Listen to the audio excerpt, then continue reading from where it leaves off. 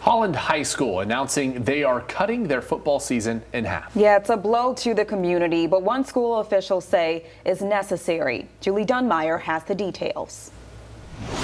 Holland High School seniors got some heartbreaking news yesterday. They would not be completing their entire varsity football season, but if you look behind me, there are seniors still showing up.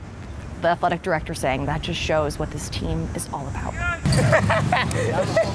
The Holland football team is still a team, even after the worst news imaginable. But it was tough. Tuesday, athletic director Blake Muller broke the news. For the first day of practice, we only had 18. There were only 18 guys on the practice field dressed the first day. The team simply couldn't continue on with their scheduled varsity season.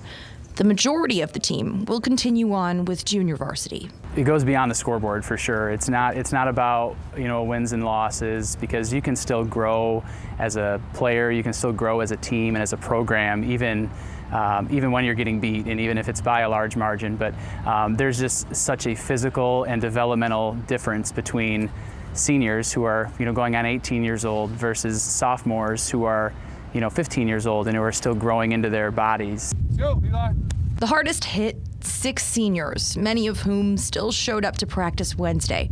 2 seniors actually stepped in from the soccer team to help kick. Hallway recruiting by other football players, much of the reason this season kept going.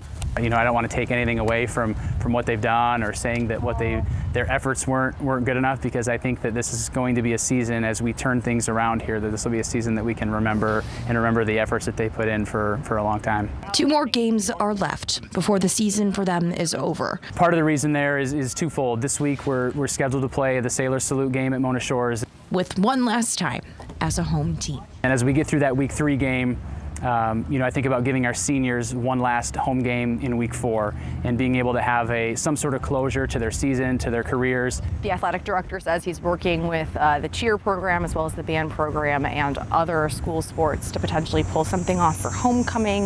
Of course, stay tuned with Holland Public Schools for updates. Reporting in Holland, Julie Dunmeyer, Fox 17 News.